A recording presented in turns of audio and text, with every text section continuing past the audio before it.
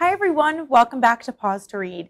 With this special holiday edition, we are going to be reading A Christmas Collie that's written by Ted Paul and illustrated by Mary Crummer. This book comes to us at the request of the Midwest Collie Club, all the way in Michigan, who is celebrating their 90th anniversary this year. Congratulations from all of us here at the Museum of the Dog on your 90th anniversary, and we're excited to read this book that was illustrated by one of your members. We hope that everybody enjoys this special holiday Paws to Read. I remember a time not too long ago when the air turned cold and it started to snow.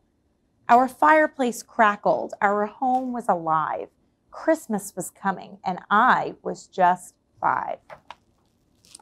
A Christmas like that in all its glory begins to record like a lifelong story, to be held in the memory of those growing old, until, like now, it begins to unfold. I had been pretty good all year long, trying to do right and not to do wrong. I had cleaned my room, even helped with the dishes, 'cause a Christmas puppy topped all of my wishes. A kite or a train are really great toys. There are many neat things that attract small boys, but this year, amid tinsel and green boughs of holly, I hoped and I prayed I would get my own collie. On Christmas morning, I dashed to the stair. My pop sat smiling in front of his chair. My eye took in all the whole room at a glance. I was glued to the banister, as if in a trance. For there, on his lap, sat my puppy for sure, a big red bow between 2 puffs of fur. With a squeal of excitement, I came racing down, and off my dad's lap, the puppy came with a bound. At the foot of the stairs, we met with delight. I need hardly say it was love at first sight. He jumped in my lap and licked my face, and I cuddled him close in a boy-dog embrace. I looked up through Paws, wagging tail and fur. My mom and my dad, they were kind of a blur. Mom with her apron and dad with his tie were both dabbing something from under their eye.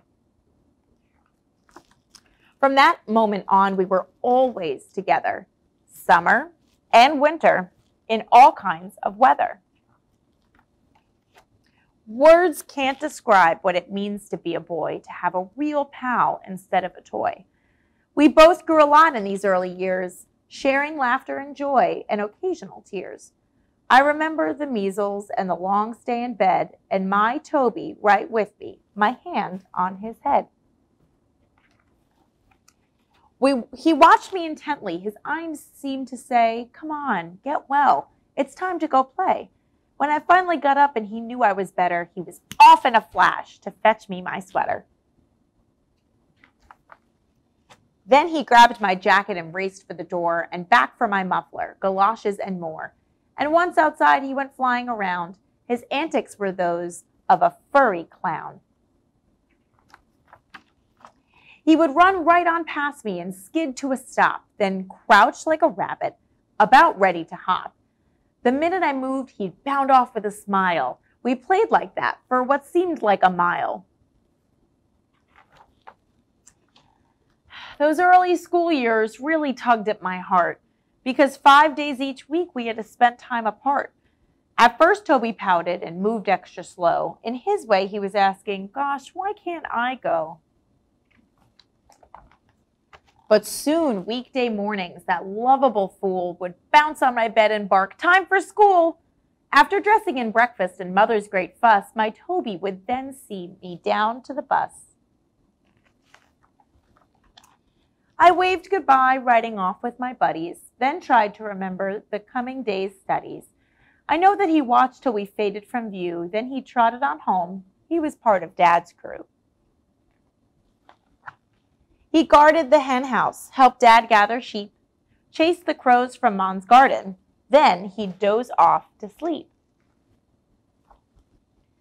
But he'd keep one eye open as he lazed in the sun to watch for my school bus and be ready for fun.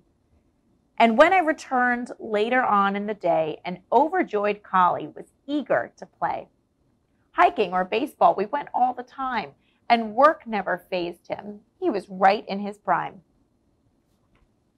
He was a picture book collie, a real sight to see, but the years passed too quickly for Toby and me. In no time it seemed I was off to the war, and my aging, sad Toby saw me off at the door. I hugged him, blinked hard, then looked quickly away, for I knew at his age he could go any day. In the hard years that follow, my Toby passed on. He's in heaven, I know, herding sheep on God's lawn. And I have a family, a 5-year-old boy.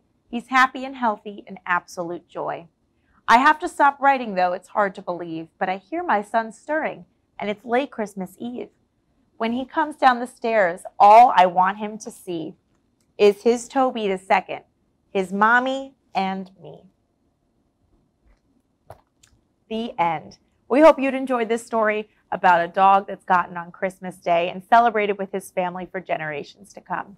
Truly a wonderful story, and we'd like to congratulate the Midwest Collie Club once again on their 90th anniversary.